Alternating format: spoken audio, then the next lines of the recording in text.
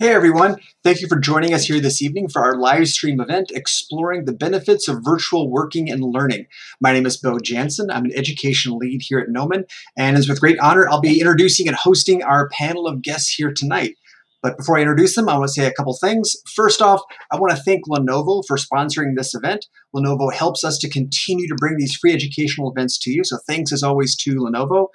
And this live stream is going to be added to Gnomon's stream catalog. It's going to be available to watch on our Twitch and YouTube channels after the event concludes this evening. And all of our events, including this live stream, are available with closed captions via the Gnomon Facebook page. And you can find a link to the Facebook page in the chat. And with that said, let me go and introduce our guests for the evening. We have Marco Amador, an asset supervisor. Marco has lent his talents as a modeler, texture, designer, animator, and pipeline developer to a multitude of projects at major Los Angeles area studios, including feature films, game cinematics, music videos, advertisements, and interactive apps. A graduate of Gnomon's prestigious certificate program, he has also brought his skills to the classroom as an instructor. His credits include X-Men Apocalypse, Zoolander 2, NBA 2K16, Pan, and X-Men Days of Future Past. We also have Jana Ruth, an advanced VFX artist. She is a Los Angeles native. Jana Ruth is a VFX artist at Insomniac Games and has worked in the games industry for 5 years. After graduating from Gnomon in 2016, she started her career as an environment artist for VR games, but quickly fell in love with real-time VFX. Before that, she studied oil painting at Sarah Lawrence College.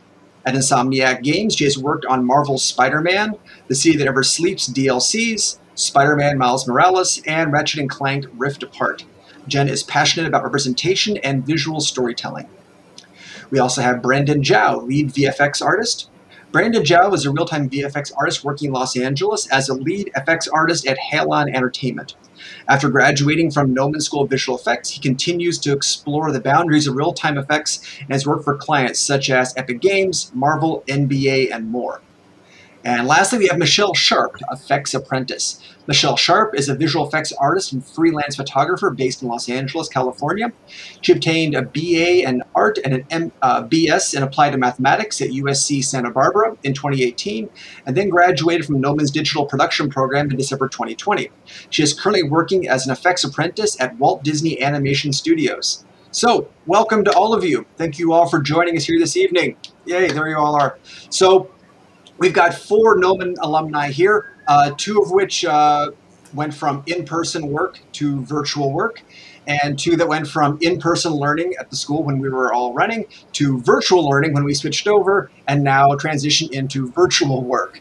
So I think this experience you've all had is going to give us some insight into kind of how this is all working and learning here in an online paradigm.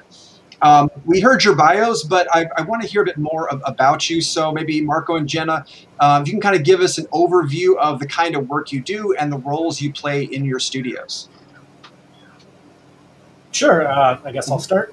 Sure. So let's see. I graduated Gnomon back in 2011 and started doing generalist work, as the background gave me kind of a good headway into doing a bit of everything.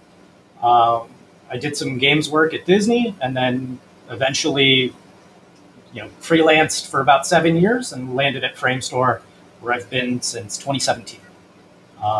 Mostly as a modeler, texture artist, and then eventually modeling supervisor and working assets across the board. Yeah, I've done film, games, commercials, TV shows, apps, literally, anything that needs assets, I've made assets for, and it's been a long time, so it's been good. Cool, very good, thank you. Super cool. Yeah, so I'm a visual effects artist at Insomniac Games. My role there is pretty interdisciplinary. Similar to film effects, I make things like explosions or water waves or hit impacts. The main difference is, in addition to thinking about narrative components, we do a lot of like user experience type stuff. So the player being able to understand what's happening in the game or what their health is. And doing that role, I end up working with a lot of teams like design, animation, character, lighting. And that's about it. Cool, very nice, thank you. And Brandon and Michelle also like to know what your roles are in your studios, but also if you could kind of tell us, transitioning from student to professional, what was kind of your focus at Gnomon? Like what was on your reels? I mean, I know, but we can share with the audience. And so kind of what your focus was as a student, and now what you do as a professional. Yeah, so I graduated from Gnomon like just this past December. So when I started, I kind of started out just trying a little bit of everything, and then I decided to focus in visual effects. But I specifically wanted to focus on effects for animated features. So that's kind of how I geared my reel towards that. And I graduated, like I said, in December, and then I immediately got a job at Disney Animation as first a trainee and then now an apprentice working on their features. So, yeah. Cool. I graduated Gnomon last year around July, and I got a job at Halo Entertainment right after I graduated. I started off as a visual effects artist, and I became a effects lead earlier this year. I mostly worked from previs to game cinematics and game trailers. We kind of wear a lot of hats and do a lot of things from pipelines to making explosions and creating like traffic systems for films.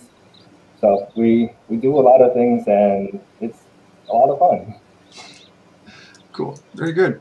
Now, this time last year, I know everybody was kind of switching over from one way of working to another, and presumably every place you're working had projects are already running. So in the midstream, while you're already got the machine of your studio working with people here in person, now you're switching to having to be everybody's at home working remotely. So anything you want to say about sort of initially switching gears to work remotely, what that was kind of like for you and the projects you're working on at the time? Anybody want to pick up on that? Sure, I'll hop in. Sorry. Okay. Yeah, for me, I've been in the commercial world for the last 4 or 5 years now, strictly. Done some ride work, done a lot of device stuff, print ads, billboards, everything.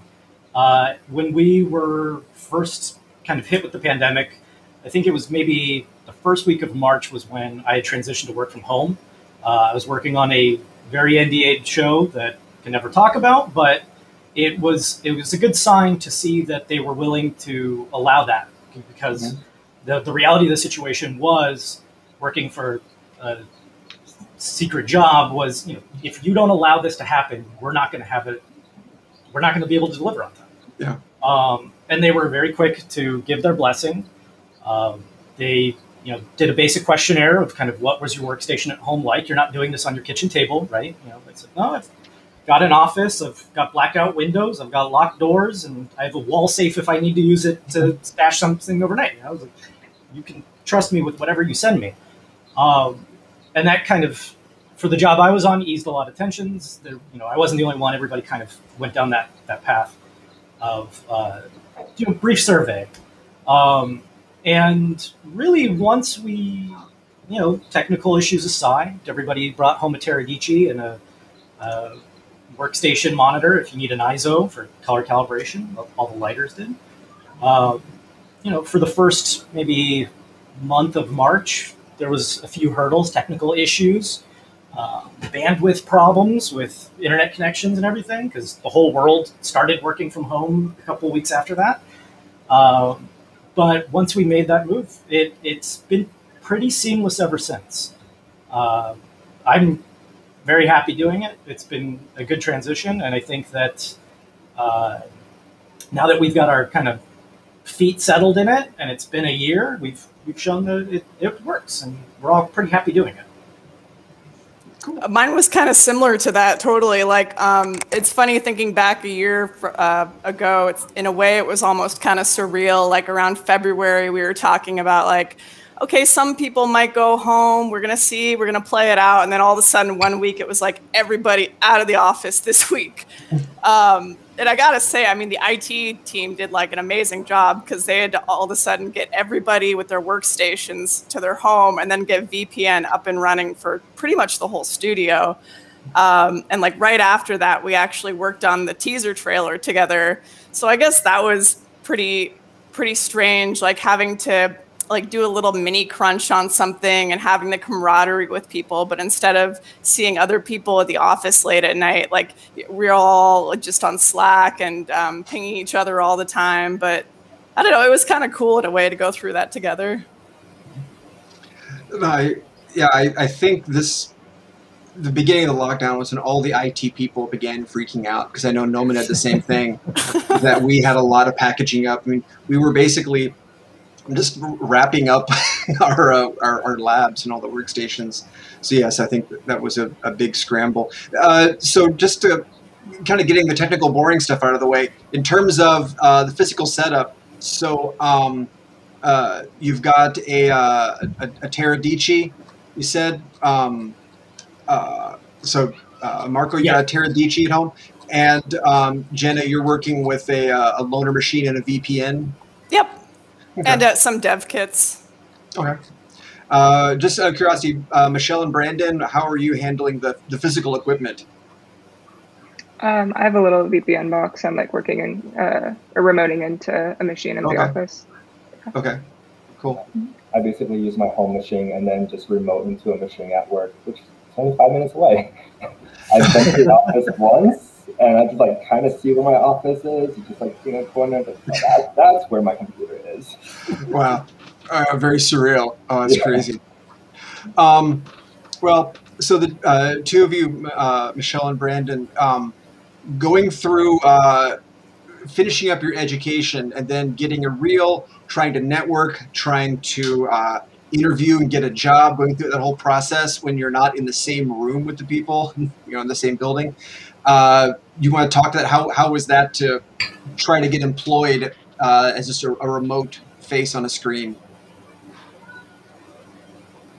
For me, I actually got kind of lucky because I only ended up applying and interviewing for one job. But for me, I like transitioning, like going and finishing. Well, I actually started my reel right when we transitioned to work from home. So I kind of worked on all my pieces at home, which on one hand was kind of nice, but it was also the more difficult part was just getting reaching out to ask for help from other students and from professors. But then in the fall, I really wanted to apply for the job for Disney, and the application was due in October, and I wasn't set to graduate till December. So I kind of really reached out to everyone that was available to help me kind of like finish my reel a little bit faster than I was expecting to. And then I was able to kind of go through the whole interview process, just, the way we're doing now over Zoom, which wasn't quite as scary as I expected it to be, actually. And then, it all worked out for that. I, got really lucky. But. No, that's great. I mean, that's awesome. The advice of only apply to Disney and that's it is not maybe like, dang, girl. No, but you had a very focused reel. Your reel was for that kind of work. It was a very unique reel in terms of effects reel. So, I'll say you're lucky. You definitely your reel was focused towards that effort. So you can say I interviewed for Disney and that was it, and I got the job. So, awesome. Brandon, how about you? Well, my reel was geared towards real-time effects. So I started my reel like right around the time we got gone remote as well. So I kind of lucked out where I was able to render a lot of my stuff through Unreal Engine and got a lot of help from my professors to get my reel up and running. And Gnomon has a really, really great network. So I actually got a referral from a bunch of Gnomon students who work in my current studio. And sorry, that's my dog. And being able to already know some of the people at my studio, it was a pretty easy transition going from Gnomon into being able to work remotely at Halon. Awesome. And in terms of Marco and Jenna, do you know about recruitment, interview, and the interview process and hiring from your perspective? You know, of bringing on new members of the team, again, when these need to be people that are trusted team members and you aren't there with them. What's your perspective on that?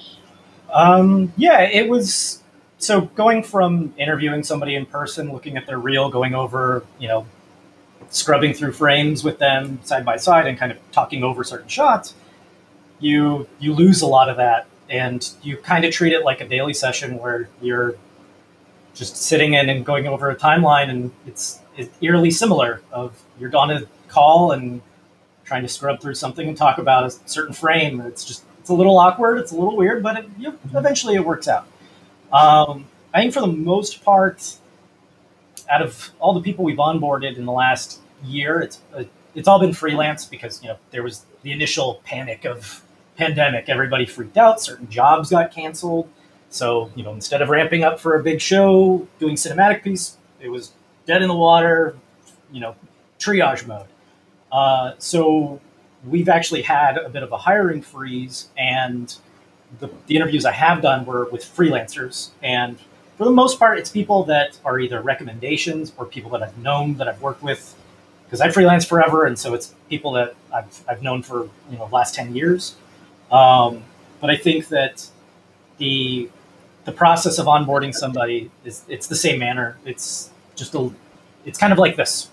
When you do an interview with somebody, you hop on a call and you talk about this, that, whatever, and get a feel for the situation, get a sense of their personality, what their fit's going to be, and how you could see yourself working with them.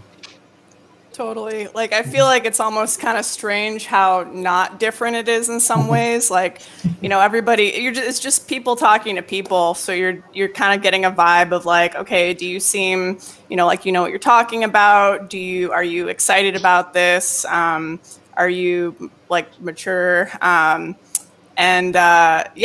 Zoom interviews don't really feel super different in a way. I guess the biggest difference is before, when we did them in person, we got to go to lunch with the person, which also helped to be able to just hang out with them in a more relaxed context. But I don't know. I feel like we get most of it done through the video call part. Cool. Now, all of you, you're LA based, but you're working with other people in other branch studios at other places. So you can kind of let us know when you're interacting with other team members, where physically are they? For me, a lot of my conversations are the same as they have always been. We've got a site in India, Montreal, Chicago, New York.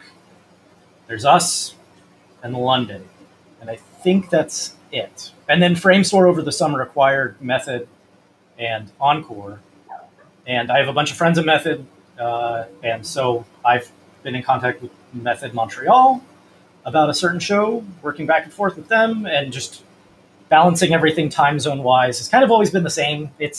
I'm a night owl. I'm horrible in the mornings, and so London is easy enough for me to get in contact with because I'm up at 3 a.m. anyways, because I can't sleep. And so it's the beginning of their day. I can ping them, do a little back and forth if I need to, go to sleep. When I wake up, it's the end of their day, and I can double check, hey, about that thing we were talking about. Before you go home, let me know.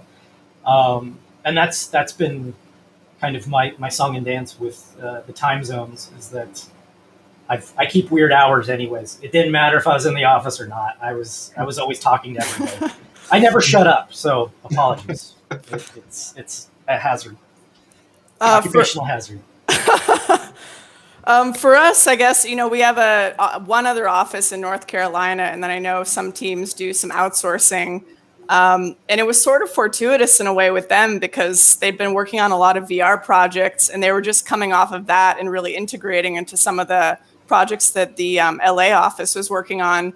And so in a way, all of us being online and communicating remotely made it easier because we weren't in a meeting where, you know, they're the only people on Zoom and everyone else is in the room together.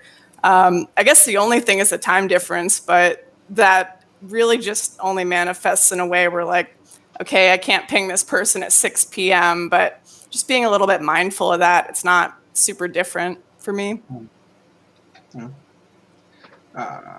Michelle, Brandon, about you guys? We're almost all, I think everyone that I'm working with is either in California or there's like a couple people that are scattered, but it hasn't really affected us in any like noticeable way. I think the majority of us are still living here, so it's not too different. During the quarantine, like a lot of people in my studio kind of moved all over the country. So it was nice to see like people's like homes in like Colorado, in Texas, like we also work with a lot of people in like North Carolina and London as well. So we kind of, you know, just talk to each other during like your normal work hours. And, you know, like I do get people pinging me at like 7 a.m. and just like, oh, okay, I'll answer this at night. Just a thought too about like seeing people's homes. It's really, I don't know, it's kind of fun in a voyeuristic sort of way to get to see people's like pets and I don't know, sometimes kids just like run through the background, like, you know, just see a little bit of slice of their life. Yes. Yeah. You're just seeing a sad little white walls for me. I was going to say it's the opposite for me because the rest of my house is just, it's all white and wood and 5,000 plants, and it's gorgeous. My wife has done so much work in our house. And then my office is this sad, dark, gray room with blackout windows.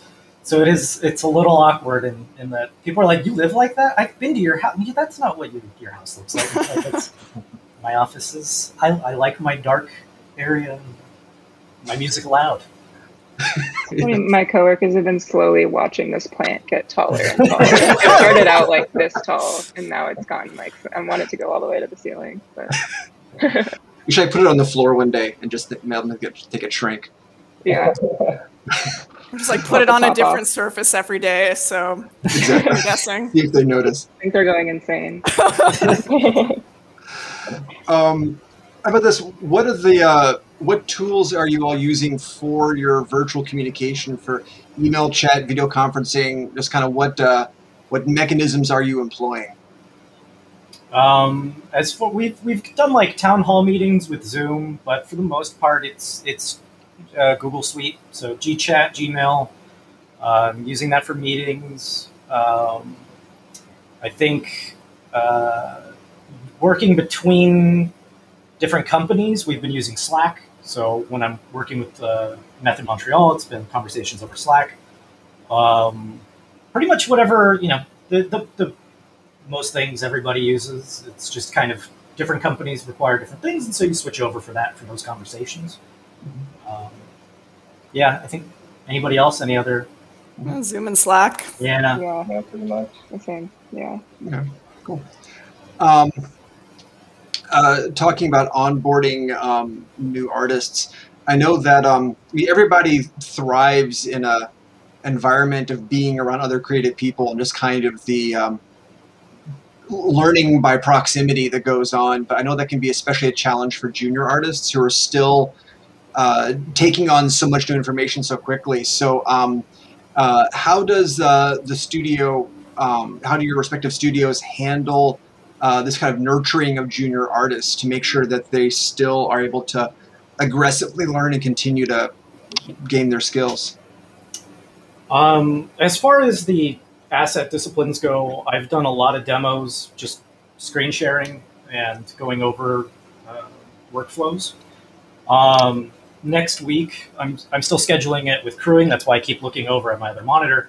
I'm trying to schedule a week for me and the juniors to do some hard surface work in the studio, so I can go over some ZBrush hard surface tips and Maya hard surface, making sure that I can ramp their skill set up. At least every couple months, I like to go into the office with them for a couple of days, get everything cleared with, you know, we've got a whole protocol that I've got to go through in order to do it, but I try and schedule it maybe every, what, we did it maybe 3 or 4 times in the last 6 months, I think. And even then, it was just like a day or two here and there, wherever there's availability in between projects, and it makes sense for them needing to learn something. We'll go in and ramp up real quick and do like actual formalized training sessions, like yes. I've tried really hard during quarantine to keep them kind of polished on the asset side as far as modeling and texture work goes. Every once in a while, it's a lot of demos online. Just follow me, or they can log into my computer while I'm using it, and I'll let them drive for a minute so they can kind of get a sense of where certain things are, stuff like that.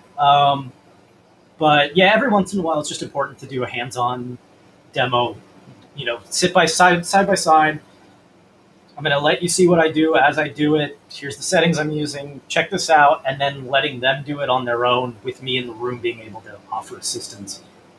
It's a little different when you're working remotely and it's, okay, I showed you how I did it. Talk to you tomorrow. Good luck. And then, you see where they can get a little horse blinder and kind of like, I tried it and then I was working on it for hours and it was like, no, I didn't want you to do it. Like, if you get stuck for more than 5 minutes, ping me. I'm here.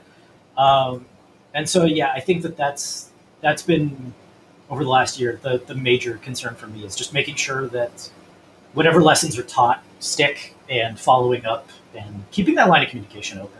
It's super important. Mm-hmm. Yeah, the communication thing, like, can't stress that enough. Ask questions. You're not bugging anybody. People expect you to need to learn things. And so I guess just being a remote just puts a little bit more of the onus on you sometimes. For us, I think we kind of diversified it, maybe being aware of the way that people learn in different ways. So we've definitely realized times where, okay, we're missing some tools documentation, we got to write more of that. One thing I think is really cool is that we have this system where we assign each new person, regardless of level or juniorness, a buddy within their team and outside of their team. So they can just go to that person for anything, to ask questions or to figure stuff out. And we also have team Slack channels. So, I'm posting on there all the time, just like, what is this thing, And so everybody's pretty communicative with each other. I think the biggest point that I've made to my juniors was, even this was back when we were in the studio, was you were in a room with 20 other artists at a time, depending on which room you were in. Could be even more. If you have a question and you don't ask it, you're shooting yourself in the foot. If you're Googling something instead of asking somebody like, hey, how did you do a thing? Or, how do I do this or that? Or whatever, you are putting yourself behind because you're not using the knowledge pool of the people around you. And I know that working remotely, that has been kind of lost for a lot of people. I've barked at juniors where I was like, you need to speak the F up, ask questions. If I catch you Googling something again that's that basic, I'm gonna get mad. Anyway, and the point that I made to him in that case was, if you don't know the answer in 5 minutes of you Googling, you ask somebody next to you. If they don't know, you're doing them a favor because they need to know that answer. Mm-hmm. Because if they're a senior and they don't know the question, or they don't know the answer to that question, then they should know it too. And you're just doing everybody a favor by keeping, be ready to ask stupid questions. Never hold back. There's no such thing. Well, every once in a while there is a dumb question. Everybody makes fun, ha ha. We all do it. It's part of the ribbing that goes on with camaraderie. But it's important, and you just got to set your ego aside. Nobody has all the answers. There's been plenty of times that I've had somebody ask me a question, and I'm like, oh shit, I never thought about that. Okay, yeah, no, that's a good question. Let me find out. I'll get you an answer because I should know that. Oops. So yeah. By all means, ping people all the time. Always ask questions. Yeah, I think that's an important thing to keep in mind, is that no one's going to have all the answers. That I've been working with Maya since its inception, literally. and I'll have students ask me, hey, here's a basic question, and realize, wait, I've just never done that in however many years and years and years, that there's always more to learn. And having that kind of understanding that it's not bad. You haven't memorized all the functionality in every piece of software. You have to ask questions. Brandon and Michelle, any thoughts on you on how are you sort of nurtured in your environment to make sure that you are still aggressively learning as you go? Well, for me, because I'm in like an apprentice program, so it's kind of designed for you to be able to learn very easily. In the first few months, I was like paired up with a mentor, so I was able to ask questions to him whenever I wanted. But he also made it very clear, and then moving into production, that anyone in the department is available for questions, and he really encouraged me to go to literally anyone if there's something that I saw that they were working on, just in general, that I really liked or that I had questions about, even if it wasn't related to something I was doing. He encouraged me to go and ask them and talk to them about it and get to know people in the department, especially because I'd never met any of them in person because I started working remotely. So that's definitely something that I was also kind of struggling with, is like reaching out to people myself.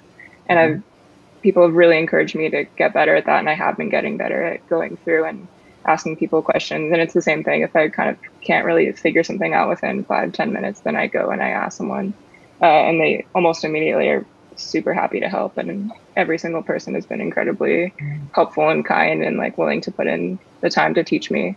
So that's kind of been, the best way for me to learn so far. And that's kind of not, can I presume that's sort of what they always had there? It's just now, you can't walk down the hall and ask the person the question. You have to now hit them up on Slack. I'll like ping them on Slack. And sometimes if like it's a more involved question, we'll if there's time, we'll set up a little one-on-one Zoom call and we'll kind of go through the problem together. Or if it's something really quick on Slack, we'll just kind of go through it. Everything feels like slightly more formal than I think it normally would have been if you have to kind of message someone. But it's become a lot more easier now over the last couple of months, like getting used to just kind of asking people, even if I've never talked to them before one-on-one. But I think it's always been like that, even before they switched to online. You feel that it's almost more formal, even though you're there with your plant behind you in your own. Or I guess like just the process of having to message someone, almost like it's not even, I don't know. And especially setting up Zoom calls for things that are very like casual, just to talk to someone, feels slightly more formal than it would be if I just walked down the hall to ask someone a question. But not so much that it would prevent me from doing it. Just a different way of thinking about it. Oh, nice. And Brandon, how about you, sir? I mean, being in my studio, like everybody's really close to each other and joke around with each other, so it feels like a very, enjoyable, close environment where you feel open enough to ask anybody any questions. So when I first started, I was a trainee where they gave us the time to train and learn these new programs, learn the workflow, and know how to work with everyone. And throughout the process, like everyone says, like, don't be afraid to ping someone if you have to like figure something out, because you can figure it out together. And you may come up with ideas that, a better way to do something. And that open discussion is always really, really good for a project. Cool. One topic I think a lot of you kind of touched on is building this sort of open feeling that you're a team. You're all kind of in the same team. It's maybe kind of a hokey buzzword, but team building and making kind of promoting the culture of the studio. I know that, even at Gnomon, we have, every Friday we have bagels ordered in, and we can all kind of go and eat bagels. That's a great time to kind of see people you might not cross in your normal daily paths, and you get to just kind of chat with people. At studios, you'll have, like, hey, at 5 o'clock on Fridays, everybody can have a beer and talk. Gnomon doesn't have beer. We're an educational institution. We don't have beer, so if the accreditors are watching, we don't drink beer at Gnomon. But all those kinds of things, that's time well spent, it's energy well spent to just kind of bring people together to do other kinds of things. So are there any elements in place where you work for this kind of team building, this kind of non-work association? We had done virtual happy hour for a stretch. That was interesting. That was a good glimpse of what people's houses look like, because there was a lot of people on their phone with a beer or a cocktail in hand. But yeah, that the team building has been it's different. It's still there. It's more. I think a lot of it has been, especially in the commercial world, is trench mentality. These are the people that you talk to every day. You guys have gone through some stuff together and working on these projects, and that's where the camaraderie it really kicks in.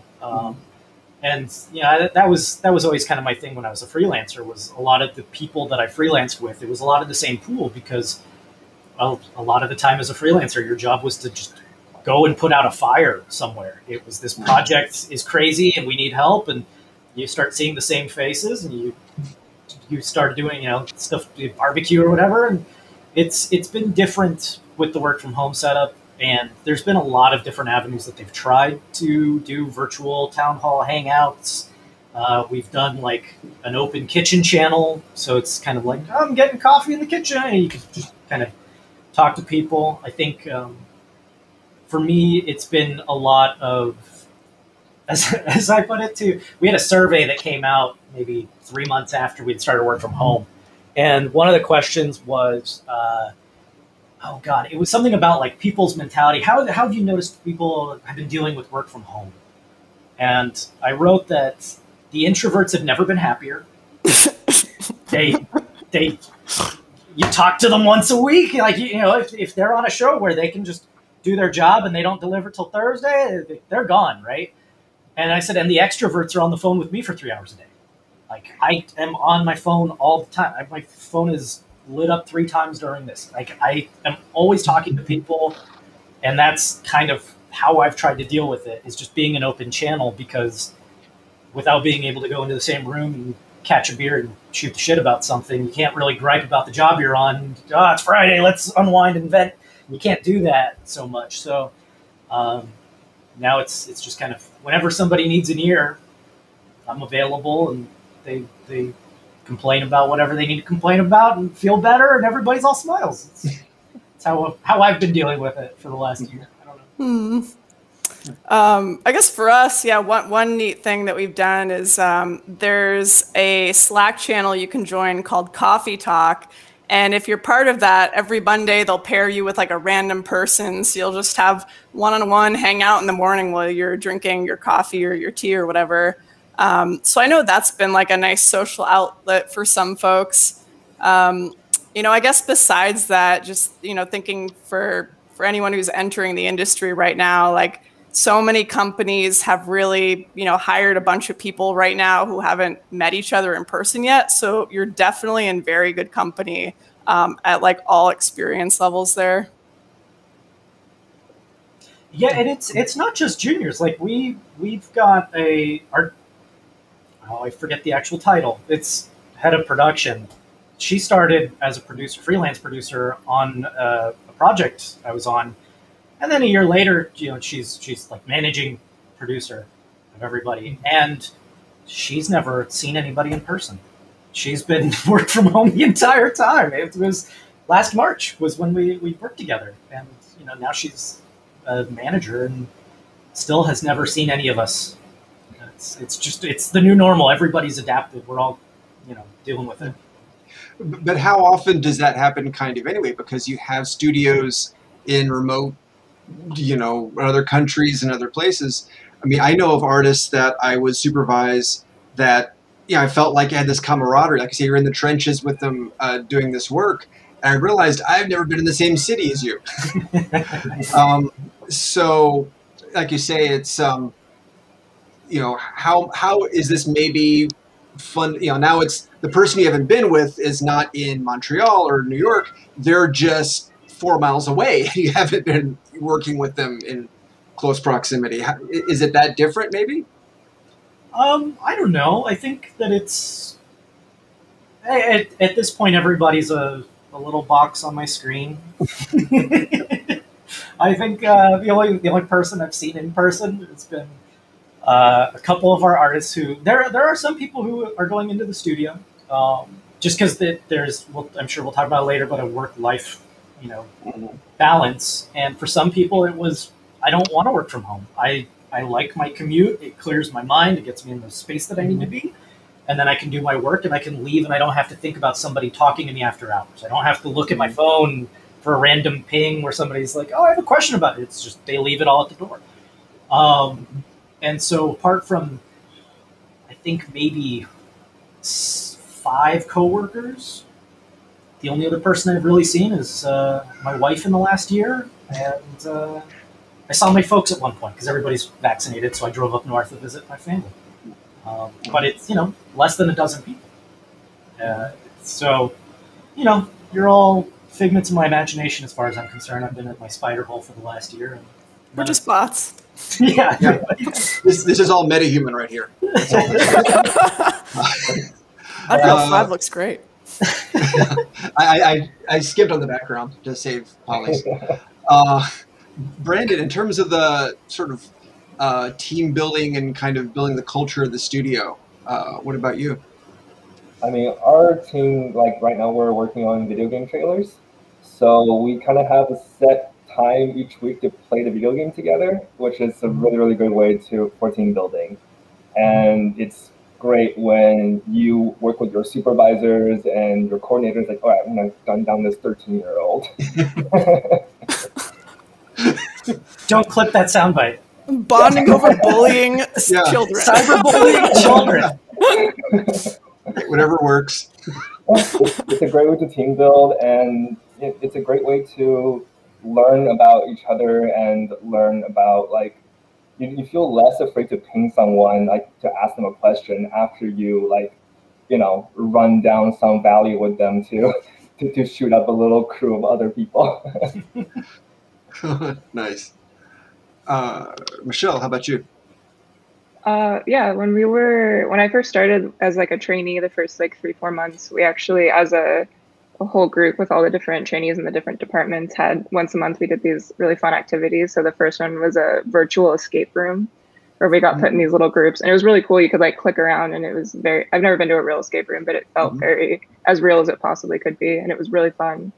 And then the next one, they sent us a little cake decorating kit. So we got everyone was on Zoom in their kitchens, like decorating this cake together. So doing like little activities like that was really fun. And we always have these like morning coffees where people can kind of jump in to a Zoom, and we have just like random like little social hours like throughout the week. And they're just like Zoom calls that anyone can jump into. And then when I was at school, something that I did with my friends that I had met in person at school, and when we transitioned at home, we were using Discord a lot, and we were kind of jumping into Discord, even just with the audio or with the video, just to kind of all be working, even though we were all working on our own school projects at the same time, just to kind of be on there and like chatting and talking like while we were working was really something that helped me get through a lot of just the hours where I was just working on projects on my own. It was really nice to be able to like talk to them and even just like chat about stuff that wasn't, school or work related. So that was really nice too. Oh, awesome. That's very cool. One challenge I think everybody's kind of faced here is when you're here in your living room or wherever working on your workstation, you're in a space, maybe looking at a screen that you're used to playing games, watching movies, doing social media, random escapist bullcrap. And now you're having to look in the same screen in the same physical space and now be a disciplined work employee. So we want to speak to the idea of strategies for staying focused and avoiding all the distraction around you in a place where you're typically relaxing.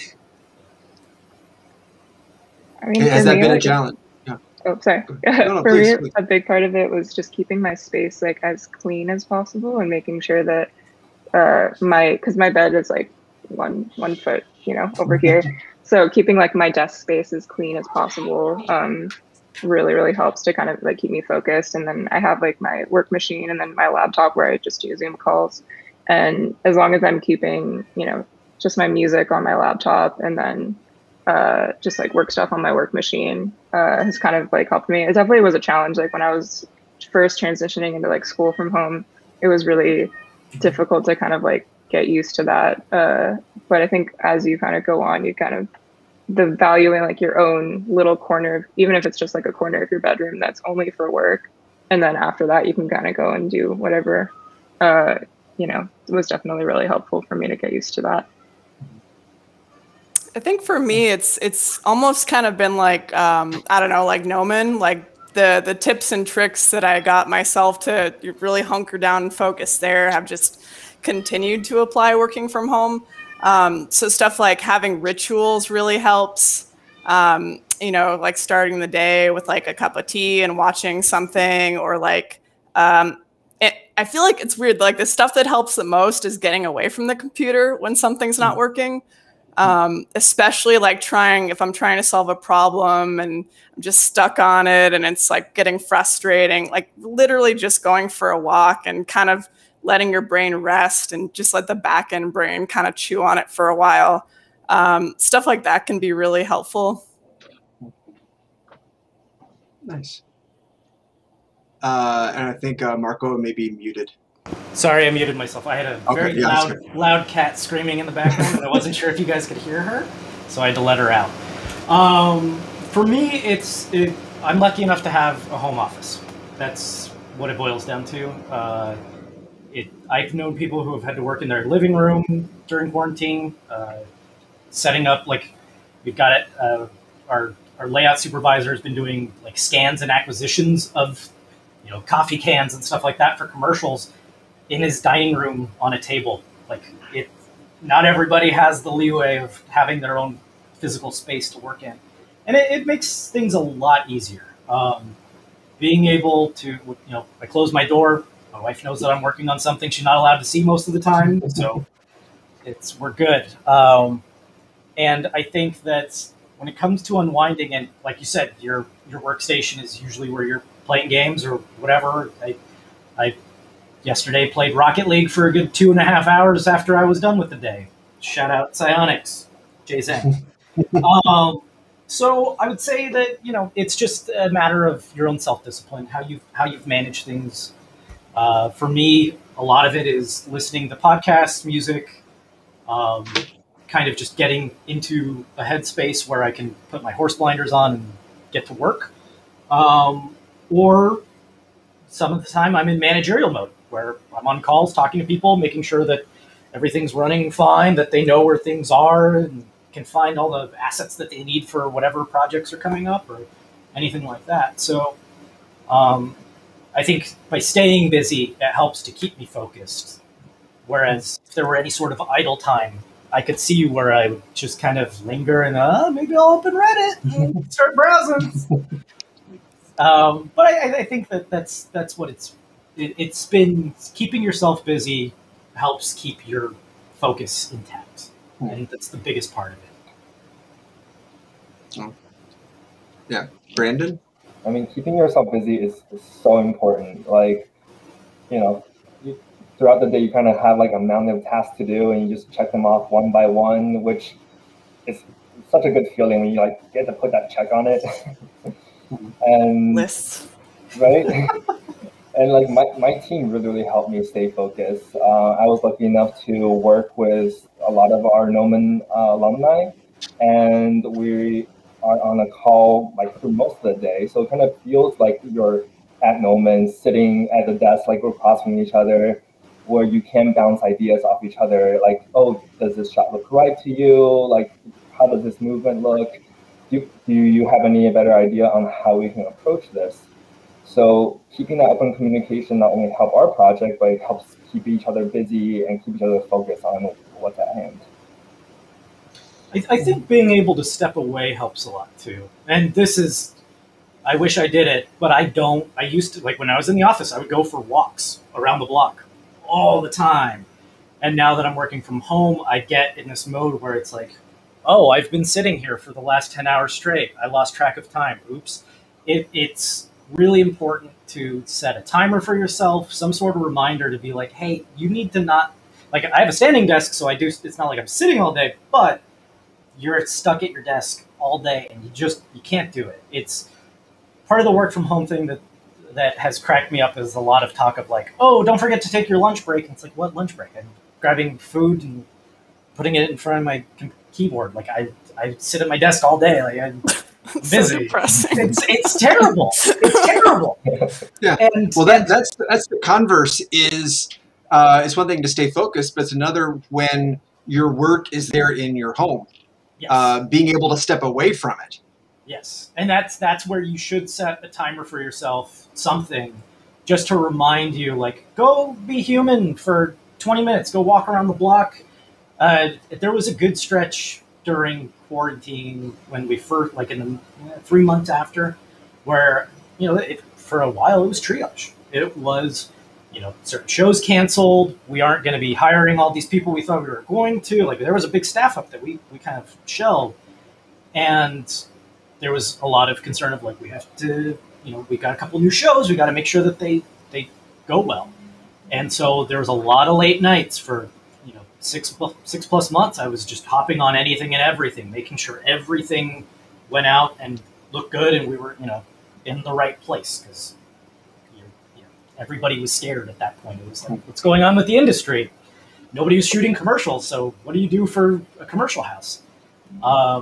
And so I was doing just heavy hours, and I stopped myself and set a timer and was like, I have a backyard. I'm going to enjoy it. It's sunny out. It's springtime. Like, I'm going to set, and I set an alarm. I just went and laid out and suntanned for a half hour. And it was like that in the middle of the day made all the difference in the world because in my dark room with blackout windows, I don't see the sun. So I'm going to make sure to schedule that time. I'm going to take a little cat nap out in the sun, try and recharge my batteries. And it made a huge difference. And, up until recently, I was good about going for walks. And I was good about making sure to just do things around the house that kept me away from my desk for 10 minutes at a time and help kind of keep yourself human and not just a worker bot. Yeah. I feel like it's kind of a mental shift too, like coming out of school. Like, one thing that I really loved about starting to work is that you can just leave it at work. Unlike Gnomon, where I was like, I gotta be working on homework 7 days a week. And I think that honestly will be more challenging for the folks graduating now. And I guess I say it because it's something to be really mindful of, is to safeguard your rest time, because it is as important as your work time. And if you are not taking care of that, then you're just gonna burn yourself out and everybody loses. Yeah, Michelle, do you find it more difficult? If your bed is right there when you're trying to go to sleep, it's like your brain's still right there on work. No, I feel like I've gotten pretty good at, like, once it gets to the end of the day, I need to like leave my bedroom after that for a while before I can come back to like go to sleep, because I've been here all day. So I usually like, we'll go to the living room or like go out and, go physically out to like pick up takeout is kind of a big thing. Just so I can like leave the house for even for like 20 minutes or so. And then I can come back. And then once I, come back, it feels like a different thing. It feels like after work. So that was like something that helps me. Nice. Yeah. Brandon, how about you? I mean, throughout quarantine, it's hard to be away from your friends and family. So they have been really helping me step away from work, where before work, after work, I would call my family, call my friends, and just have that sense of social hour where we're really, really missing during the pandemic. Yeah, that's something that's, I think, kind of an idea that's kind of a rare unicorn, unfortunately, in our industry, is the idea of work-life balance. That, you do get these 911 times where you just have to be on call and working crazy hours. But do you think that being remote, the industry is what it is, and it has demands when it has it. But do you think that being able to be remote versus in the studio can help promote a work-life balance, or do you think it's hindered it, or just maybe made different challenges for getting there? I would say that That's a studio per studio basis. It's really about whatever the culture of the place you're at is about. And, you know, I think we've in the last year have made a big point about like, there's been a handful of projects where, you know, I'm doing monster hours because that's what's needed.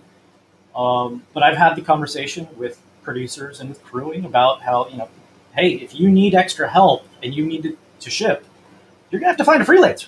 Like, I'm putting my foot down. I'm not, you know, I'm done with 14-hour days. Like, we've been doing this for a year. If you're at a point where you need more people, that's where you need to start hiring, because now you're going to take advantage of it. And it's not like anybody's doing it on purpose. It's just a case where you become reliable, and everybody wants to be reliable, but at a certain point, you are enabling somebody to allow you to be double booked on something, or, you know, stuff like that. So I think that part of it is on the onus of the artist to push back. We've had a lot of people who were really good about it, where it was like, no, it's 6 o'clock, I'm done, like, F off. And others who were like, you know, well, if we don't get this thing done, we may lose the client, you know, freak out. And a lot of that mentality has kind of shifted over the last year, where people are better about identifying that, staying ahead of it. Really, a lot of that is on production to make sure that they don't overwhelm an artist with a bunch of things that bottled up, and now you're, you know, at a point. For me, as a bit of a bottleneck on the asset side, that's where I've had to ask for help, and they've brought in freelancers, and I've got my list of freelancers that I prefer, and guys that I've known forever, and they come in and help out with whatever comes up. But that work-life balance is where, you know, we've got certain people that are just like, no, I like you talked about going to pick up your takeout. It was, I need a commute.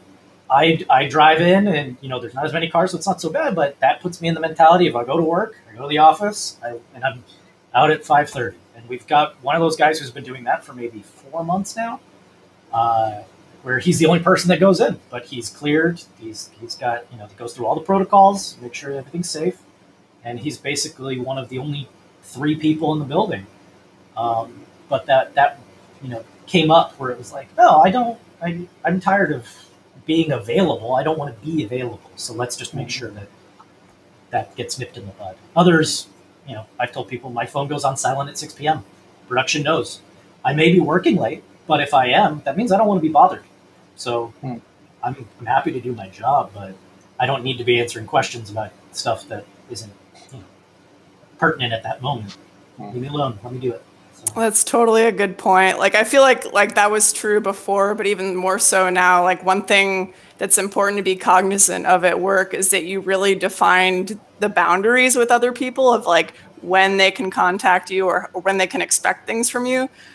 So, you know, I totally had to learn from experience that, like, if I get a work message and I read it at 10 p.m., even if I don't need to respond to it, it might stress me out. So I'm just going to totally ignore it until the next day.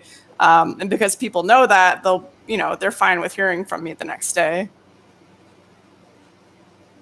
Yeah, I haven't learned that lesson. I read an email late last night. No, it was like an email. It's like, oh, let me just check. And then I realized, yeah, I'm not gonna be able to sleep because I read this email and I'm thinking about how to deal with this crisis in the morning. So yeah, it's hard. I've turned off notifications after 6 p.m. And that's been my big thing, is that, you know, everybody knows that if they really need to get a hold of me, they know how. My phone number's in my email footer, right? Like, if you need to text me, they can text me. And I've had 911s where it's like, I'm in the middle of dinner and I'm getting texts. Like, what the hell's going on? Oh, something went wrong on a shoot and we have to ask you questions. Okay, shit. Okay, sorry for the cursing. Stuff comes up, right? But they understand now it took a couple months where it was like, yeah, no, my phone is on silent. You won't be able to get a hold of me. If it's really important, you know how, but it better be important, because if not, you're going to hear about it the next day. I'm going to let you know. I'm a very blunt person. So if it's BS and you're pinging me at 8 p.m., you better have a good reason. Yeah. Yeah, and it's like you were saying before too, it's totally a two-way street because I mean, it's great when leadership and like my lead is really great about like trying to make sure nobody's getting burnt out, but at the same time, you know, they're not next to you. They can't see the stress in your shoulders. And so it's really important that you say like, "Hey, like ugh, I'm starting to feel a little overwhelmed right now," because if you don't say that, like how are they supposed to know, right? And that's one of the reasons why I still do calls all the time with people, because it's just hey, I want to check in, see how you're doing. I mean, God, for the first 6 weeks of the pandemic, I was Monday through Wednesday, I was making three different people calls a day. And it was, checklists, talking about checklists. How's your physical health? How's your mental health? And do you have toilet paper and medicine in case it comes up? Because at that point it was toilet paper shortage. Everybody was going crazy. So it was, I'm just calling to check in, make sure you're okay, how everything's going, not work life, but just life. You're doing okay. Everybody's fine. You're good. Okay. All right. Now let's on to the next person. Let's make sure everybody's staying safe and is doing okay, because it was a weird time for everyone. Not hearing that certain people weren't being checked up on was worrying. It was like, nobody's talked to so and so. Okay, I'll give them a call. Yeah, that's the thing I tell my students is proactive communication. That's if I'm in the classroom and in the lecture, I can look over at the student and see that he's got that one sad tear coming down his eye because my lecture's too hard. I can, okay, fine, cool, we'll take care of this. We can explain this, we'll get you up to speed. I can't see that one sad tear going if your webcam is off and you aren't speaking up. So, all of this communication, I think a lot of it does boil down to being proactive and speaking up. And so, yeah, if they're speaking up, trying to get that sort of culture of it's okay to talk and having those, like you're saying, reaching out to people. So in terms of work-life balance, Brandon. I mean, graduating from Gnomon, it was like horse blinders on, focus on your reel, get this done. And so it was a little bit of a difficult learning process going from like working on your reel to working at a company and working on like actual production. Because I mean, in the beginning, I was a little bit stressed. I was like, oh my God, I get to work on all these cool projects, like throw yourself at it. But throughout the pandemic, you like slowly learn like, okay, this is a job, and like you have to work normal hours. Communicate with your coordinators, communicate with your soups. If I'm running into problems or not feeling so great, like they're there to help me. And understanding that was one of the biggest lessons I learned. So being able to communicate with them so I can be happy as an artist working, even if we have to work, overtime or long hours to make sure that I don't burn out. So it took a couple months to like really get the hang of things and learn it and like step away from work at times. But I mean, throughout this process, like I'm still learning today on how to like properly handle work-life balance. Oh, totally understand. Yeah. I kind of have the same experience. I think like the last few months of school was just so much. It was the same thing, like finish the demo reel, like get everything in, working really long days just to get it finished. And then literally a month later, I started working, and I had very like specific hours. I wasn't working like any overtime. Like it was just like a training program. And we had to have the whole conversation of once the day is over, once the Friday, comes around, like you stop working, you can't, even if you really want to, if you want to like get all those extra hours, and it's not like school where you can kind of just work as long as you want to, you work like within the hours that you're supposed to work. And that was kind of like a weird thing that I didn't really think of until it kind of came up, that like once it was over, I was like, oh, work's over. I like literally, cannot really work on this until the next day. And now I've kind of gotten to the point where like I'm in production, but we haven't really gotten to crunch time yet. And so I haven't really experienced that. But from what I can tell, everyone's been really they've always been really open about like if you feel like you're getting burnt out, if you need to take like a personal day or even just a few hours, like everyone seems very open to that and willing to, you know, work with you and make sure that you're as comfortable as possible while you're working. I think there's been a lot of change in the idea of what your workday is, because for the longest time it was, you know, depending on the studios, 9 to 6 or 10 to 7. Mm-hmm. And I think that with the work from home situation, everybody has come to realize that there are more important things in life. We've all dealt with, you know, knock on wood, you haven't lost anybody to COVID, or you haven't had a family member get sick of something else and pass, whatever it is. You know, I had an uncle who, he had a heart issue, he passed away, and it was, he's going to be cremated and there's no funeral. Like, what are you going to do? And the reality of that situation that everybody has come to kind of focus in on is, if you have something you need to deal with, nobody's going to give you shit about it. Because something comes up and you go, oh, hey, I flagged it 2 days ago, but, you know, Wednesday morning I'm going to be out until noon for miscellaneous reason. Generic excuse. And people go, cool, okay, just make sure your stuff's done by end of day Thursday like you said you would. Cool, no problem. It's, everybody understands that there is a bigger world than whatever the project is that you're on now. And when you're in the office, there is kind of an inherent peer pressure of like, oh, half the team's staying late and we bought dinner, so you've got stuff to do, like there'll be food, and you're like, oh, I guess I can stay late. None of that crap. Like, it is now a case of like, you own your time. If, especially with, you know, senior artists, it's, they own their task line, whatever their task list is, and they know whatever date everything's got to be turned in. Everybody's like working professionals. You trust them, you know they're going to get their stuff done, and you just let them be. And you know, on my case, I'm doing an NDA thing that I'll never be able to show or talk about, and it's a case where I've been left alone for 3 weeks. I've talked to my producer. He G-chatted me yesterday to ask how things were going. Did the lighter get the things that he needed? Did the anim get, yeah, everything's done. Okay, cool, thanks. That's it. Nobody, the people who are panicking right now about people working from home are the micromanagers. It's the people who are like, my job was to go around and make sure everybody's busy. Now I can't do that because I can't. That went out the window a year ago. It's now a case of, you can see what artists do. They're here for a reason. We're all responsible. We're all dedicated. We are doing this not for the money. We love what we do. That's why we're doing it. It's the whole point. You know, I'm not going back to waiting tables ever again. I'm done with that.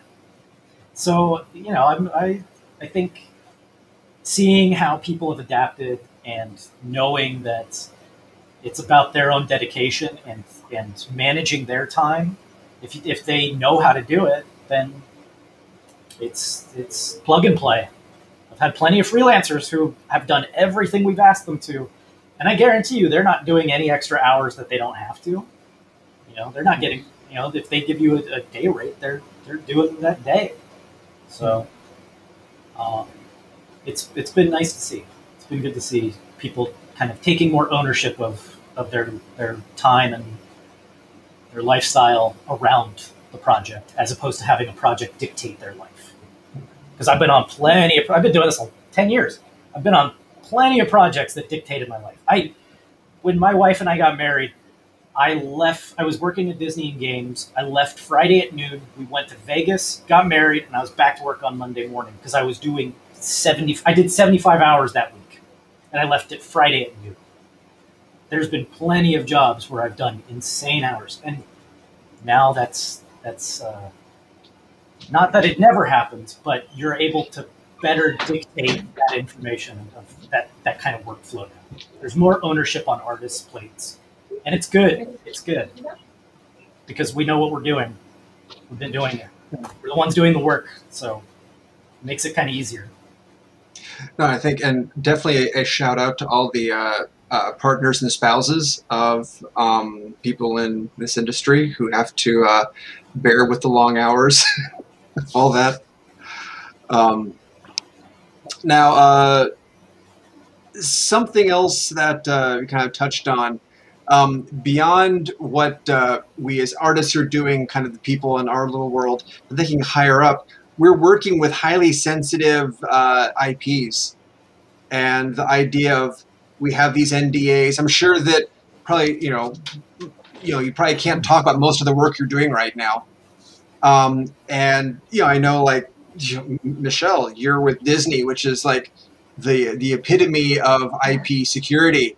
That if you're on Disney, Marvel, Star Wars stuff, you have to go through special, rigorous training of how not to leak things and all this stuff. So that was, I'm sure, a big issue when we all began working at home. I know when you work on a Marvel property, you are not supposed to have internet access on your workstations. So you can't just like upload to Instagram. Here's my new shot of Thanos. I'm going to upload this and cool.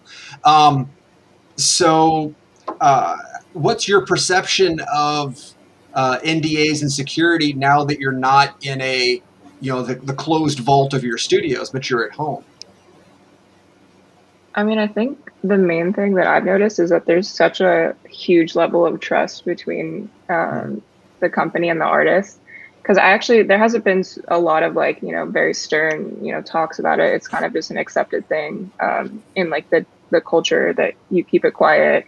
And, I still have internet access on my machine, but yeah, just for me, it definitely just comes down to trust and everything. And we're very specific about certain things that have been released and have not been released. So they always say like, keep this under the hat, like don't say anything about it. But, I haven't really had any like very strict, like locked doors, we're going to come after you. If, it's definitely been very just an accepted thing that right when I started that's just kind of how things were. But, yeah. Cool. Anybody else? Because I'm sure you can't be talking about a lot of the projects you're doing. Yeah, I mean, at Insomniac, it was kind of similar. Like they feel like they were really honest with themselves and us about the reality of the situation. Like I remember someone asking, like, what about our family members seeing our screen? And they were like, it's gonna happen, but I mean, hopefully you trust your family and we trust you. So, before, I guess the biggest one was before the PS5 came out. We all had dev kits, so they just. That was probably the biggest thing. They asked like, hey, don't let your teenage kid like take a picture of it and put it on Instagram. But yeah, I mean, there's just been a lot of trust there, which has been nice. And I would imagine if we really had any big leaks, we would know about them because I've not heard of any giant leaks. Somebody did leak the PS5 dev kit, but I think it was like, I don't know, some random testing person in Brazil or something. So. Okay. For me, it's been a lot of the NDAs I've signed have been we don't come after the company, we come after you directly type. I've joked for years that my mortgage and everything is in my wife's name only, so that if something were to ever happen, they could never take my house. It's dark. It's a dark joke, but it's. No, I'm laughing. There's been, over the years, I have signed some very daunting paperwork, stuff that has been very specific about how, if you screw this up, you will be ruined and you'll never work again. Have a good day. And you're just like, oh my God, do I need a lawyer to read this? I've had NDAs on NDAs. So like, I literally couldn't get a copy of an NDA. Which is illegal as far as I know. So when it comes to work from home, I have done some projects that they're not just like NDA black, they're Vanta black, just super top secret. And that's why I have blackout curtains, locks on my doors. It's just the wall safe if they ever needed to send me something. But the only time I've gone in the office over the last year other than training is been to look at something in person and hold it, look at it, take a magnifying glass and inspect every nook and cranny because I have to build a 3D version of it. So knowing that one of the projects that when we first started working from home was a super top secret black project, it kind of set that bar where it was like, you've been doing this long enough. We trust you guys. And if something goes wrong, you know, we'll own a piece of property in South Central. Thanks.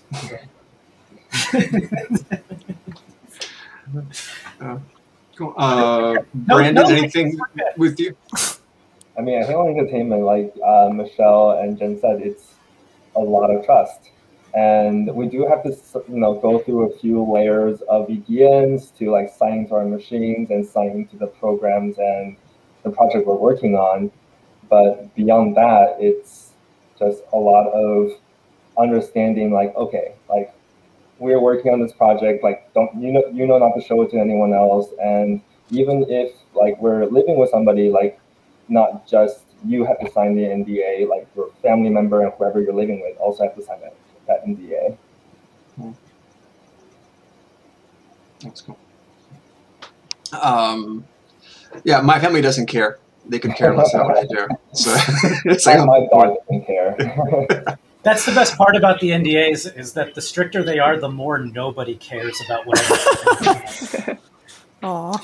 I remember working at a studio where they had a screening room for a place that the giant window was a huge bay window that was visible off the 90 freeway. And so you could literally like drive past the 90 if the curtains were open. You could like, oh look, they're screening that. That's cool. So yeah, it's nice they're trusting artists, because that's something that I think was maybe a little bit lacking, but we've kind of proven ourselves. And I think that's something too. The idea we've proven our artists have proven themselves that they are trustworthy and that we can work from home. This is the industry has still survived this past year. So ask you to kind of prognosticate here. What do you think? So some of the lasting impact of this is going to be, you know, once everybody's vaccinated and we've got herd immunity and we're kind of back, is remote working more of a new normal, or are other long-lasting effects going to be carried on from what we learned this past year? It's the new normal. I know that there's going to be a lot of companies who own their buildings are like, hey, we want you to come back to our office because we paid a lot of money for it. But it's true. But I think that, like we've been talking about, the artists have proven that they can do the work. We can still hit all the notes. We do everything that needs to get done. And nobody has leaked any information. There's no screenshots floating around. There's nothing that would have gotten you in trouble in the office space. And I think that, you know, on the subject of junior artists, you still need FaceTime with them, and you still, next week, I'm hoping to do a session for a week with our juniors. You still need that time to do demos and train them in person. You can't lose that. A little bit of hands-on experience goes a long way. But there is a sweet spot for working from home, and it's the senior artists, because they can work from anywhere. You can give them any task, and they can knock it out, and they'll be good. It's just plug and play. There's going to be companies that hold off on keeping people long-term work from home, and they will lose talent because there's going to be other companies that are going to embrace it. And we've already seen some. I think PsyOp is completely work from home as far as like in the commercial world. They have a studio. You can go in if you want, but you know you could work from home if you need to, if you want to. So I can see where, you know, 5 years from now, you're going to be seeing a lot of mid and senior artists who move back home wherever they came from because it's cheaper than staying in LA. Mm-hmm. I know the logistics of it are always going to be a problem. There's tax breaks that come with each city. In LA, we don't do episodic work unless it's absolutely necessary because New York gets a credit for it. So yeah, all the Netflix stuff Framestore doesn't come to LA. We do commercials here. We do commercials, integrated advertising. And so if I were to move to, like, my wife's from Vancouver. If I were to move to Vancouver, how does that work? Do I go under a tax credit for Vancouver? There's all these little things that they're going to have to figure out. You know, what I assume a lot of it's going to be what home office you report to for certain things. But all of those things are starting, and that's going to be the future. 10 years from now, you're going to have people working anywhere and everywhere. And it's not going to matter where you are. They will still prefer you to be your home base so that you can come in and do the things when you need to. But I don't foresee any reason why this wouldn't be embraced going forward. Yeah, I mean, it seems like it's really opened up the possibilities of, now that they've seen and that they can trust everyone working from home. It seems like everyone's going to have a lot more flexibility to define like how they want to work. Like, do I want to go into the office? Do I want to be working here? Maybe like a hybrid situation. I know that's something we're exploring right now, which is really exciting in a way. I guess part of what I'm really interested to see is how those two, like being on site versus off site, how communication is going to work when not everyone is in the same boat together. But I mean, this has been a lot more painless than I expected. So, that might be a super smooth transition too. Yeah, I mean, I think we've had kind of the same conversations about it, about, maybe 2 or 3 days a week you go into the office and then the other days you work from home, or even like half days where you go in the mornings if you're a morning person, and then you go home for the rest of the day. Obviously, like there hasn't been anything set in stone. I'm not really sure, but personally, I think that would be really nice just to go in a couple of days a week. Because I do like the idea of like going into an office and seeing people and interacting, because you can get so like, stuck at home being a homebody. So I think it'd be really nice to be able to go in, but it also every once in a while, things come up. It'd be really nice to just be able to work from home and like have that option. And we definitely have proven that we can do it and do it well. So I think it'd be really nice to kind of, not just throw that away once we're all able to go back to work. Yeah, I mean, hopping on Michelle's idea, like a lot of studios are doing that, like part-time, like work, work in the office 3 days a week, 2 days a week kind of thing, where you are able to communicate with your team and, actually be there for the meetings. But it's really nice to be at home where you can like cook your own meals and like be with your family or your pets. It's definitely a huge plus from being able to work at home. So having that like marriage of like that middle ground, I think will be a great asset to this industry. Is this wishful thinking, or do you think the studios are going to go for this at this point, or is the discussion at least there as far as you can tell? Please. Yeah, go ahead. Sorry. I know at least for my studio, it's a conversation we're starting to have where we talk to artists and we talk to the team about like what do you prefer, and for a lot of it is a lot easier to do remote because we're communicating with the offices on the East Coast in London, where you are basically doing Zoom meetings like this every day. So it's a conversation that we just started having, and ideally, like it would be nice, from a few months from now that we will go to the office 3 days a week and be able to work at home and, have the best of both worlds. Yeah. I think just got a note in the chat here about childcare, especially in LA being so expensive, that this is something I think could be given to employees. If you're in LA, especially, the cost of childcare, the extensive commutes, that this is something to kind of help bring the work-life balance, as well as sort of a financial relief to a lot of the employees. How about this? Michelle and Brandon, you two both went through, like I said, in-person learning to virtual learning, and having gone through virtual learning and done obviously well at it because you're both thriving professionals, what advice would you have for someone who's a student now trying to maximize their learning experience on an online paradigm? I think the biggest thing that helped me like transitioning to school from home, and I did have like a slight advantage because I did meet people in person while I was there and I had friends. But even if you're starting in online school, reaching out to other students and like trying to make friends, even though it's a little bit harder online, and building a relationship with your like other classmates is so important. Being able to talk to them, like even more than communicating. I mean, it's important to communicate with your professors as well, but having people that are in the same classes as you, like learning the same, they're in the same boat. It's really important just to be able to, meet people and you know, share and discuss your work, and, you know, have people to be there with you as you're going through it is like was the most helpful thing for me, for sure. Yeah, I mean, having that sense of community is so important. Like, I was lucky enough to, you know, be able to be at Gnomon and meet friends as well. But even when I went to work, like, I was in a room of strangers I never met, like just seeing little boxes on Zoom. But, you know, being able to like just message someone and see if you click.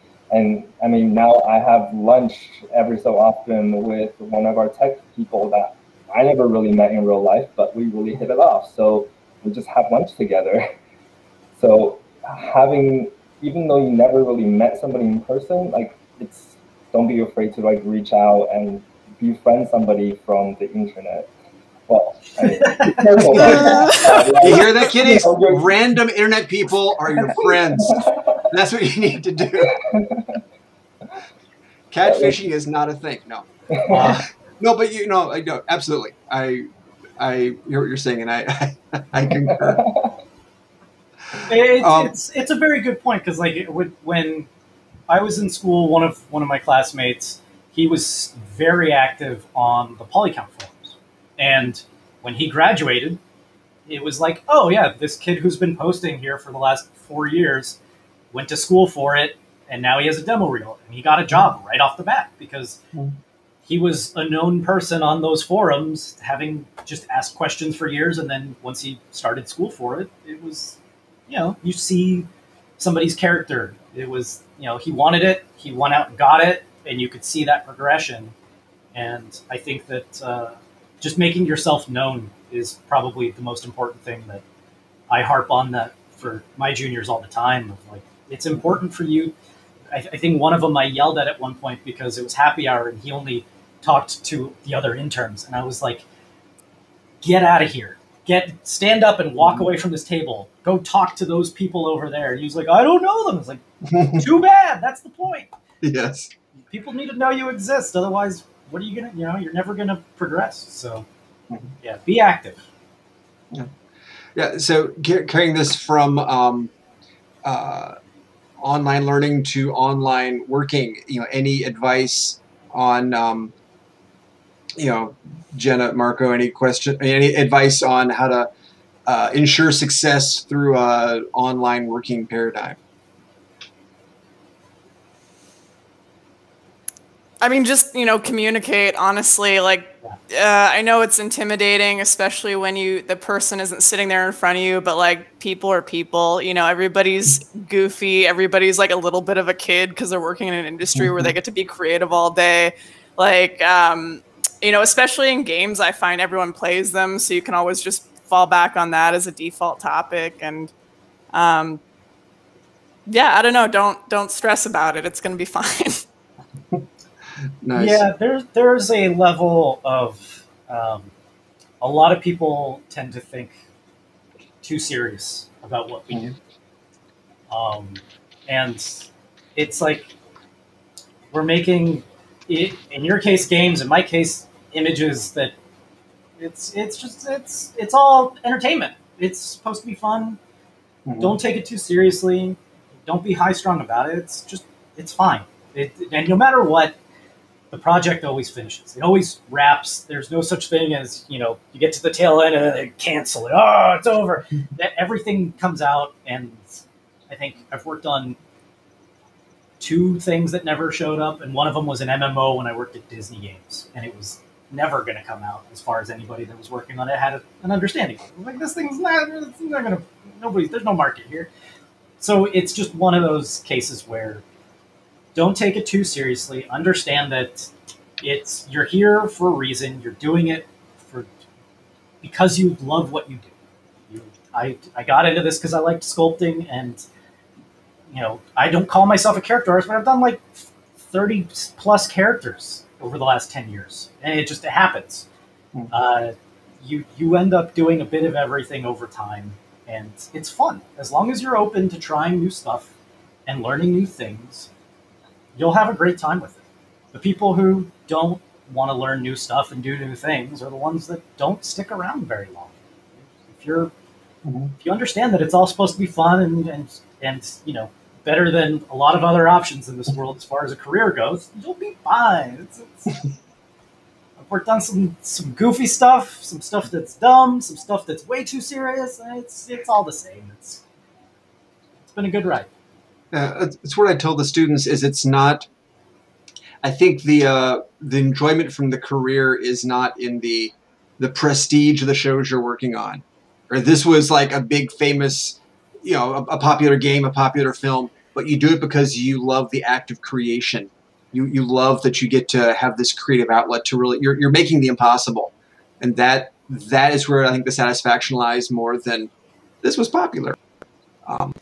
Yeah, that's a really good point. It's about enjoying what you're doing and the people you're doing it with. That's the bottom line. As long as you're happy with the people you work with every day, and it's paying your bills, what else can you ask for? This world's in a weird place. That's a pretty good lot to live, as far as I'm concerned. Yeah. Let me ask one other thing here. The last year has been really weird. I mean, to put it mildly, global pandemic is weird. All the death is weird. That's putting it horrible. But in this kind of working paradigm, we've had to all be kind of isolated. I think we can maybe kind of look at it as the idea of, what doesn't kill me makes me stronger, or kind of making lemons from lemonade, or lemonade from lemons. Yeah, one of those. So how about this? Is there Is there anything you think that as professionals, having been through this, that gives you an advantage, that give you some kind of skill, some kind of perception that you wouldn't have had otherwise?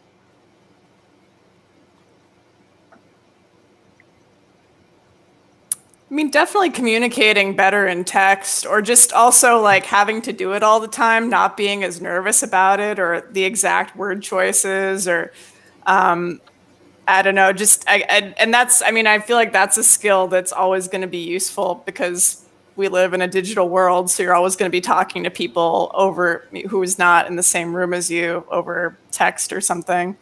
It's definitely strengthened my communication skills in those ways. Yeah, that was definitely something I kind of struggled with when I was at school, and I just kept hearing like, this is an industry where you have to talk to people, you have to network so much, and I was never really good at that. Like I was really bad at putting myself out there and talking to strangers. And I think this whole process of, especially like when I started working with all these people I'd never met before and having to reach out and ask questions, I've gotten so much better at that. Just reaching out to people and not being like nervous or afraid for whatever reason. And I think that once I go back to working in person, I think those skills are going to carry over, and I'll be able to reach out to people in person the same way that I've been getting better at doing that online. Nice. Brandon, have you gained superpowers from this past year? I mean, definitely just been a lot more organized than I usually am. Like you're, dealing with tons of chats throughout the day where you are, talking to like, 3-4 different people about different topics. So being able to like organize my tasks, organize like my chats and everything else, like definitely really helped me like get down to like how do I be the most productive person I can throughout my day. Yeah, if anything, I feel like it's made me a lot more it's better at working smarter and not harder, because when I'm at home, like my games are here, the TV's here, everything's here to distract me, and so I'm a lot more efficient almost at like getting stuff done so I can, unplug for the day. Yeah, my communication skills are they're the same.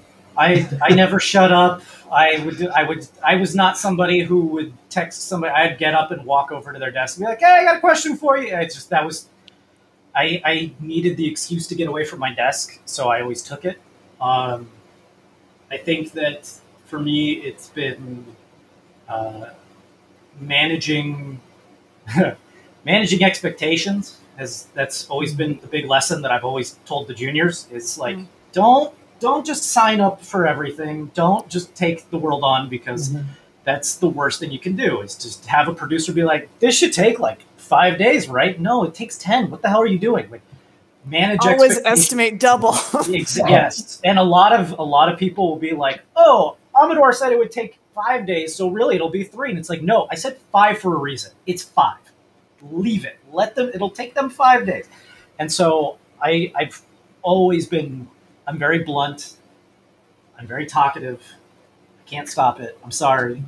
I am caffeinated all day, every day, and then I fall asleep at 3 and I wake up at 9. It's how it goes. So for me, it was understanding how the goalposts had shifted. That the world went from major ramp ups, we're going to be doing big projects, these are all the things on our slate for the next year, this is the idea that we're going with, we're going to hire all these people, we're going to do this whole thing. I mean, I literally wrote a 2-year plan out of how we were going to progress on the asset department. And then it all got thrown away 3 months later. Because what are you going to do? You batten down the hatches, you try and turn a profit as much as you can. At a certain point, because they weren't doing film for 9 months at least, there was major cost cutting that went across the company. There were portions of wages that got docked. Oh, we'll pay back, that kind of deal. And then people got laid off or furloughed, and that was the reality of it. Was that all the big film studios had people that they didn't need all of a sudden, and you still had to do the projects that came in the door, and it was about managing those expectations. It was, yeah, I know you signed up for this and you thought it was going to take this long and it was going to be crewed by this amount of people, but guess what? Everything's changed. And now it's time for everyone from top to bottom to understand that we live in a different place now. And I think that was where I got in trouble sometimes, and other times it paid off. And what are you going to do? But that's the biggest lesson I learned. Was I've always done it, but during this time, about managing those expectations and making sure everybody understood what was actually important. What are we actually trying to do here? Was really the biggest lesson for me to learn over that period. Cool. Well, awesome. I want to thank you all for your time and your insight, your wisdom. We've had some questions in the chat about breaking into the industry. I think some of these, honestly, maybe better suited for Gnomon's recruitment department. I think the people in admissions would be well suited for handling some of those kinds of questions more so than here. But I want to thank you all so much, Jenna and Marco. I think it's awesome to see Gnomon alums kind of getting a view inside the trajectory of students and where they can go. Brandon and Michelle, having had you all in class, I would tell you I'm proud of you, but that's super patronizing. And I don't want to do that. Like, oh, you're so proud of me. But it's so exciting to see what you guys have done. It's a real thrill. I mean, all of us at Gnomon, that's why we do what we do. It's so rewarding to throw ideas out to artists and to kind of give them a voice and see where they run with it. It's such a exciting school to work with. And Don McCoy is here. Hey, Don. Awesome. So thank you all. Thanks to all in the chat, everybody watching here. We'll have this up on our stream channel soon. As always, thanks to Miranda for helping wrangle all this and keeping us all in line. Appreciate it. So have a great night. Thanks.